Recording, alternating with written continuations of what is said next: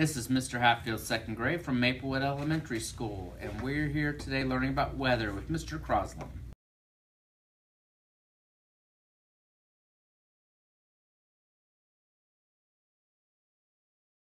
Thanks for that great introduction.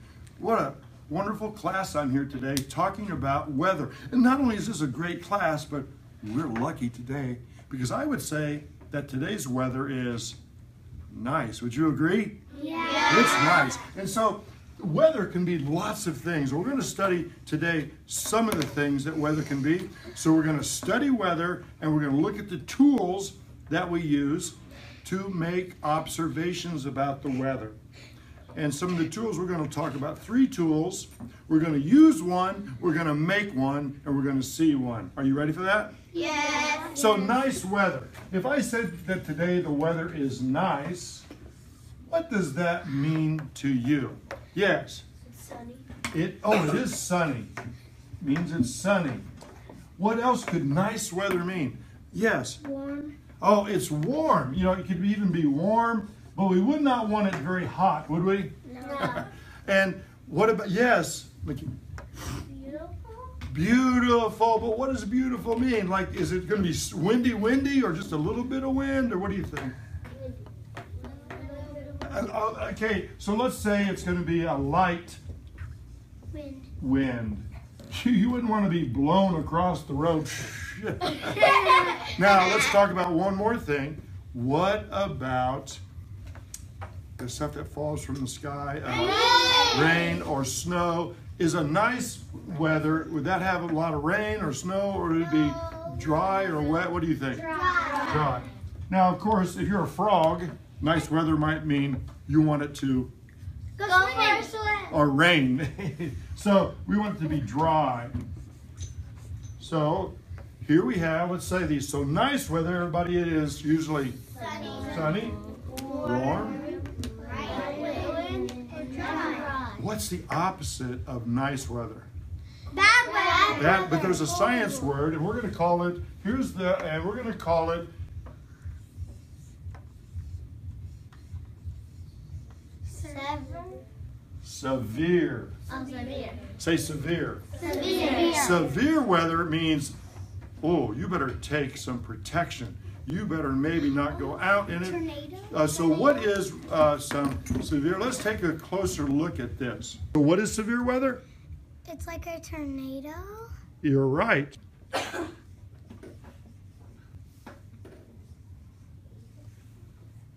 What else? A blizzard. And a blizzard is a lot of snow. Excellent. A hurricane. A hurricane. Now, we live in Indiana. Do we get many hurricanes here? No. No, but if you lived in Florida, California, so a hurricane is severe weather. A lightning storm. You're right. Lightning is severe. Stay away. Another one. What happens if there's so much rain there's a flood? Flood is severe weather. Never go in a flood. I got one. What's another one? Ice storm. An ice storm can be very severe because it breaks down the branches and the power lines. And boys and girls, there's one more when it doesn't rain at all. A drought. So let's add drought to our list. Now, I know we could do a lot more nice weathers, but later there's a lesson in a couple weeks about what you should do when it's a tornado, a blizzard, a hurricane, lightning, flood, ice storm, or drought. And that's a lesson we'll do a little bit later.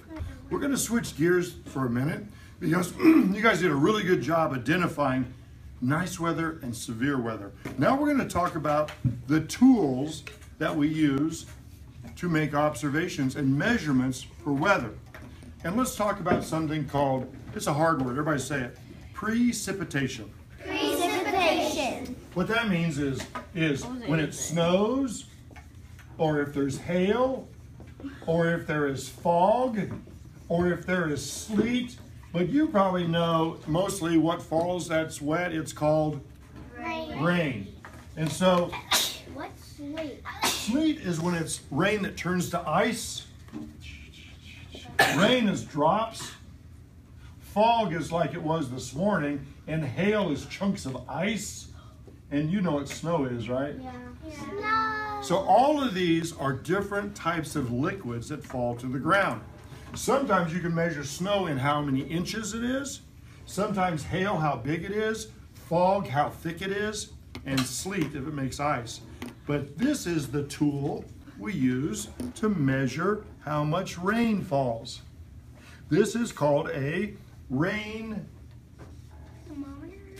gauge. And there's a thing at the top. This pointy thing at the bottom, you are right. You stick it in the ground. Would this work if I stuck it in the ground inside the house, inside the building? No. Brianna, explain how this works. We use it, we put it in the ground, and we wait until the rain is done, and then we go out and see how much rain it rained. And if it rained right here, how much rain is that? 2 inches. So this is, and then what happens at the next, when you're done that day, what do you do to it? You pour it. You pour it out. And so this is a rain gauge, and when it fills up, thank you, that was an excellent. It goes in the ground like that. And when it rains, it fills up. And every day you can go out and you can measure how much rain. Now, if you're a farmer, why would this be important? Because vegetables for water. The vegetables. For your crops and vegetables and your grass. Rain gauge. So we'll take a look at that. I'll pass that around. Another tool we use tells if the weather is really hot or really cold. It measures temperature. It measures temperature. And temperature, what do you think that tool is called? A thermometer. Thermometer. That word meter means to measure, and that therm means heat. And it kind of looks like this. Look, check it out. And maybe you've seen these before. If not, we're going to see one in just a minute. Oh, I have. A thermometer, sometimes it has an F on this side and a C on this side because there's different scales. Celsius. Oh, who said that? You're my favorite student right now. You said, so what does the F stand for? What does the C stand for? Celsius. My work is done here. So they're not the same scale, but they measure the same thing. But here's what's cool about this. The thermometer has a special liquid in it. And that liquid, when it gets warm or hot, it gets bigger. And when it gets bigger, it only has one way to go. When it gets warm and hot, where does it go? It goes up. So if we start right here, and if it's warm, it gets warmer, it's going to go up. And if it gets cold, guess what it's going to do? Go down. It goes down. And if it gets warm, it goes up. In fact, I have a little demonstration here of one, and then we're going to look at one. Here is my demonstration thermometer. And, oh, I'm starting to feel kind of cold in this room. Are you cold in this room? No. What do you notice the thermometer's doing? Going down. Oh, it's almost freezing. It's 30. Oh, but the sun comes out. The sun comes out, it warms up, starts to expand. That's your body temperature. That's pretty hot right there. Go outside in the desert in Arizona. You want to bake some cookies?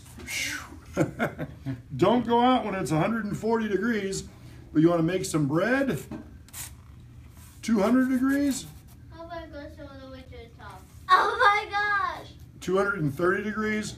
Water would be boiling. Water boils right about there at 212 degrees. Let's go back to room temperature. Our room is right about 70. About 70.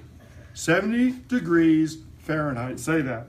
70 degrees Fahrenheit. And your body, you're warmer than the room right now. You guys are little heaters. Your body is right about here. 98 degrees Fahrenheit. Say it.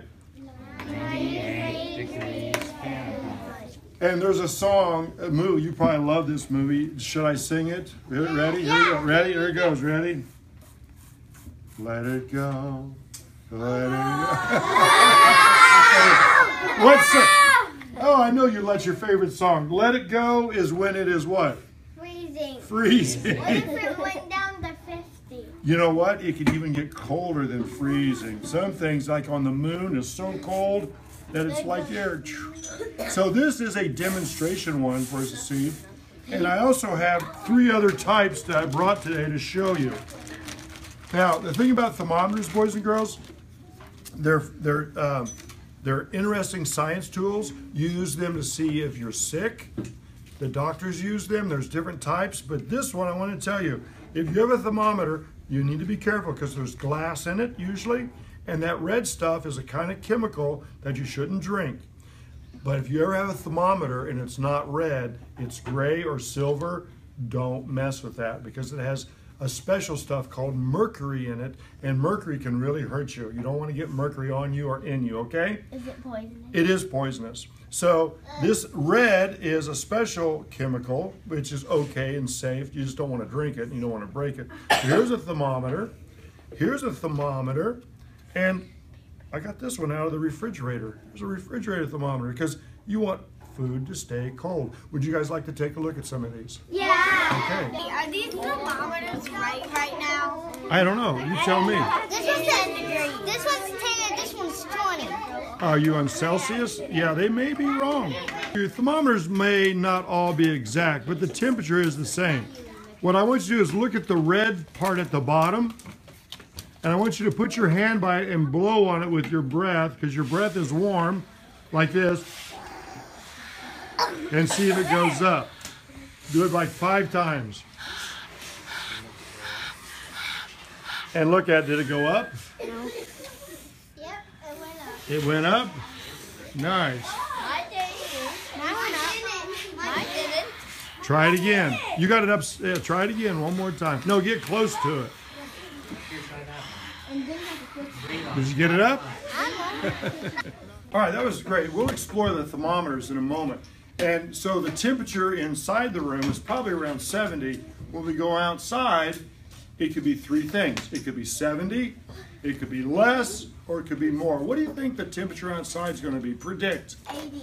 You think it's going to be more outside than it is? 60 or 70. 60 Well, or 70. we'll find out. Look here. We did a rain gauge. We did a thermometer. And the next instrument you're going to make. Yay! You're going to make this next instrument because it has to do with this. Watch. Watch this. Ready? Wind! It's wind! It has to do with wind. We're going to make a wind vane. A wind vane tells the direction that the wind is coming from. And so some of the directions the wind can be coming from are, it might be coming from the north, south, east, or west. I'll put the east over on this side. Is that east or the west? Would you like to make a wind vane and go outside and test it? Yeah! Okay, well, let's get started. Okay, so we passed out the materials. Let's make sure we have all of them. Do you have tape? Check. Do you have a paper plate? Check! Do you have a marker? Check! Do you have a piece of clay? Check! Do you have a piece of tissue? Check! Do you have a straw? Check! And do you have a very beautiful streamer ribbon? Yeah! Check. So everybody should have these things. Tape, plate, clay, straw, tissue, marker, and a ribbon. Okay, so here's our directions. Are you ready for this? Yeah! Okay, the first thing you're going to do, let's make sure we have north, and opposite of north is south, and then we have east, and the opposite is west. This is so when we go outside, we can point this to the north. Got it? Next thing we're going to do is we're going to take our straw and a piece of tape, about this much tape. Yes, yes? Put it on here like this. Yes, yes? Yes. If it sticks over, that's okay. Got it? Yeah. Step number 45. What? It just sounds better. We're going to stick it on here like this. Yes, yes? Yes. We're making a, and you can bring that over. No, like a Now, it is like a flag, and flags blow the wind the way the wind blows. You don't have to, but you might put another piece of tape on the other side. We don't want a hurricane, you know. So, and so now, one more thing. Oh, let's take a small, this is the part kids forget, a small piece of tape. We're going to put it on here like that, right? Yeah. I like just, I don't know, it's kind of for fun. But maybe it'll blow, and I'm going to stick it right here like that. And so now, would you do me something, a favor? Would you blow on that really hard? Blow on it. Whoa, that's a hurricane. Stop, stop. So wherever the wind blows, it goes that way. You blow on it. It goes that way. So we can tell which way the wind is blowing. And we can tell if it's really strong or not. Now, how are we going to get it to stick? With the clay, put that on the bottom and stick it to the plate. Yeah. Say that again. It was so good. What? Stick it to the end of the straw and then stick it to Okay. there. So I'm going to stick it here first and push it down. Get it stick, stick, stick, stick. Yes, yes. Like a straw in. And then Put your straw right there. push it down. Yeah, push it down. Drop it to the bottom. And then, Now I get it. so we have now a wind vane. And we're going to get you a sticker right here. And you know what? For fun, but let's put the sticker on north so we know when we go outside, not on the north, but near the north. So you want to put it here or up there? I don't care. Where you want to put it? Here, here, there. Up there. Right here. You get to choose. But put it, oh, by the flag? No, I'm going to put it right here so I know that that's the north. So when I go outside, I want to point mine to the north. Are you ready to make yours? Yeah! Well, let's get started.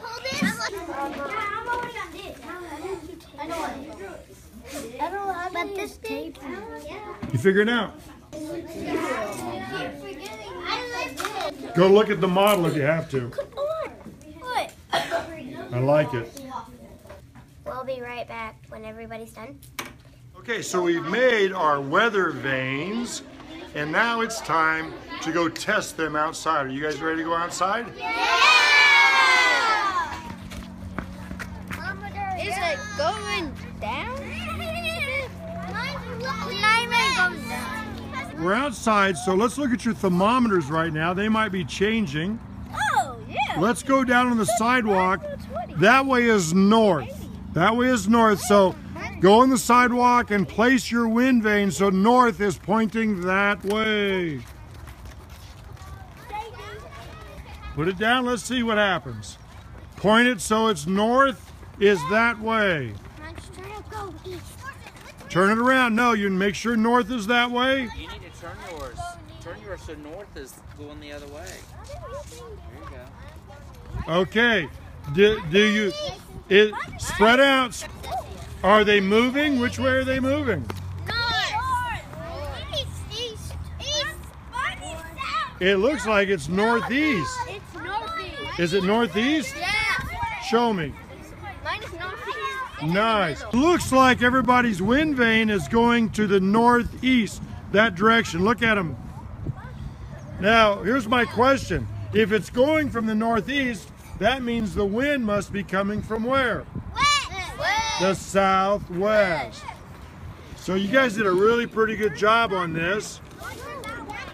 Now take a look at your thermometer, and somebody said they saw a change in their thermometer. What is your thermometer doing? It's changing. It's changing. What is it? Was it going up or down? Down. It's going down. Mine's Down. consistently going. Yours is going down? Okay. Well, this has been a great day, Mr. Hatfield. Do you want to say anything at the end of the lesson? Thank you, Mr. Crosslin. It's a great lesson. Yeah!